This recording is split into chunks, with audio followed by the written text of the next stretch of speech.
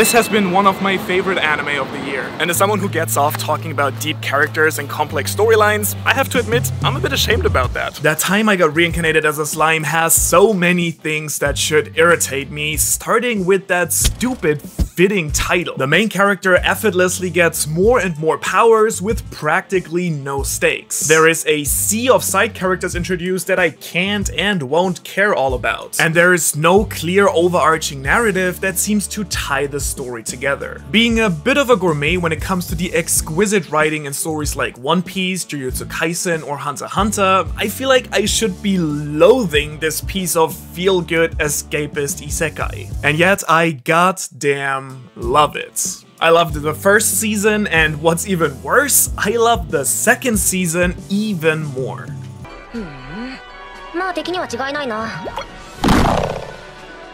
So whether you love or hate him or actually haven't seen the anime at all, let me tell you why I think that Rimuru Tempest is such a fantastic character, why you should definitely watch the anime, and why this little blue slime here makes such a fantastic story for me. Now, there are two things that make this anime so great to me. The setup of the story, as well as its main character, Rimuru Tempest.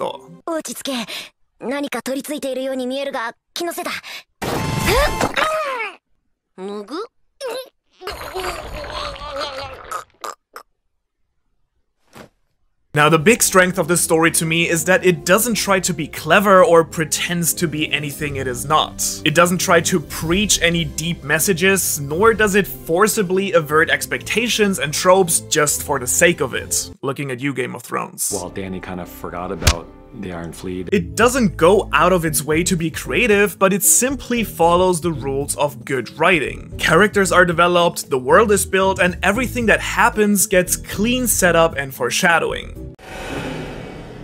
やがて𝙬の大森林を手中に収め、オークディザスターとなるものだ。 The story doesn't try to break the rules, but simply follows them with a lot of discipline. In other words, this anime knows what it is and what it is not. And absurdly enough, I think it's exactly this authenticity alone that makes it already stand out. The premise is as simple as the title suggests. A young man dies in our normal world and is reborn as a slime in another world, only of course that he gets ridiculous powers right from the get-go.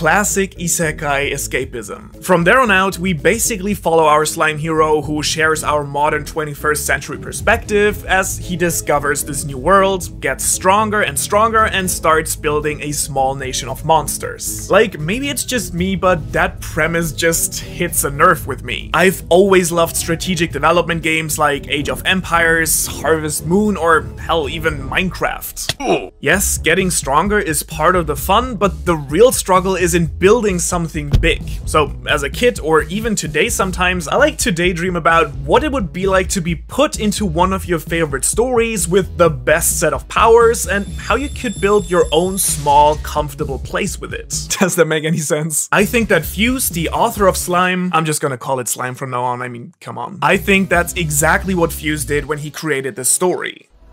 Huh?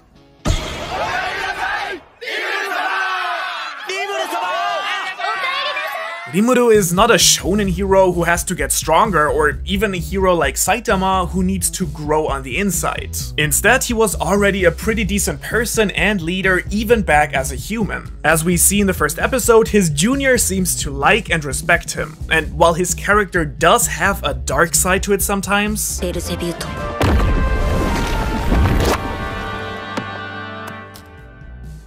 I honestly think that this is nothing that has to be changed. Rimuru's character arc is not about growing from a boy into a man or from a man into a leader. It's about growing from a leader into a visionary that can change or form a whole society. So it's not really about him getting stronger or dealing with his emotions that we want to see, even though these things do happen. But to me, it's much more about Rimuru growing to be a leader, not of a small team in his company, but that of a whole nation. Learning about diplomacy and infrastructure and the politics of this world with the necessary power to back it up.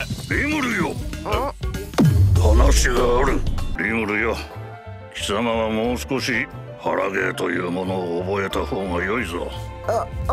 That's what the story is about and why it is so much fun to watch. And it really doesn't pretend to be anything more than that. A major factor in this context, at least to me, is the fact that Rimuru is a grown man that also acts like a grown man most of the time. He is a bit naive, but a quick learner, and most importantly, he is emotionally mature, something that is so incredibly refreshing for a main character in anime. Because it gives the entire story a certain maturity as well when it comes to his actions, decisions, and relationships with the other characters. Rimuruよ、王たる者は悔いてはならぬ。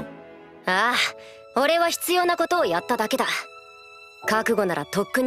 Even the fan service in the story, while undoubtedly there, holy cow, Shion, how can you walk with these? Is definitely not as over the top as I thought in the beginning. Plus, it's surprisingly balanced between male and female characters. Let's just make everyone sexy. The main themes that I think are pretty easy to pick out right away include racial inequality, helping others, individual growth, positive civilization growth, choosing one's battles, as well as being compassionate but still rational. And let's be honest, these are all incredibly feel-good themes, but even though I usually prefer darker stories, it works for me because the anime compromises this with some quite graphic imaging, but more importantly, a shift in focus between the two seasons.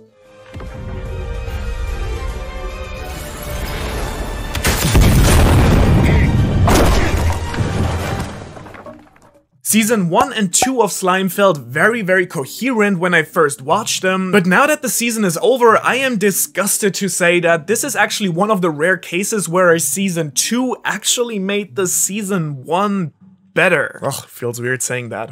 Season 1 is all about getting familiar with our main character, a ton of world building, and the establishment of the nation in Ura Forest. And while this was a lot of fun to watch, to me there were some pretty big problems on the horizon should the story have simply continued on like this. I mean, in Season 1 there are literally no stakes and no personal challenges for Rimuru. Also, the focus on our slime made it absolutely impossible to care for most, if any, of the many characters thrown in with every single episode. At the end, the village just feels like one faceless blob to me. Season 2, however, right off the bat I feel did a fantastic job addressing all these potential pitfalls.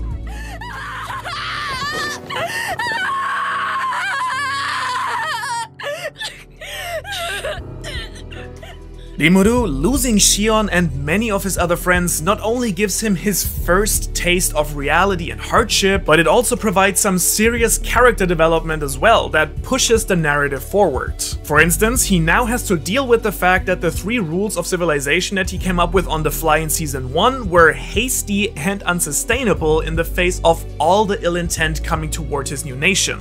大森林の各種族間で大同盟を結び、相互に協力関係を築く。多種族共生国家とかできたら面白いと思うんだけどな。 Overall, the story and world of Slime takes on a darker shade, which immediately satisfies people like me who like some more complexity. Just because Rimuru is strong doesn't mean he can protect everyone all the time, and so he has to start handing off more and more responsibility to more and more of his followers. This immediately solves the other big issue with Season 1. Instead of endlessly adding more no-name characters to the village, we get characterization for all those from Season 1, which ultimately has left me with a much better connection to characters like Benimaru, Gopta, or Shion than in the first season. All of these characters are now not only super powerful themselves, but also act independently from Rimuru, which is really refreshing to see. And all the characters that do get added all have fantastic, or at least interesting personalities. Ramires, Diabolo, and my boy Veldra are all very easy to relate to, even though we got very little of them in Season 1. And by the way, I can't believe that they had Veldra do a Kamehameha.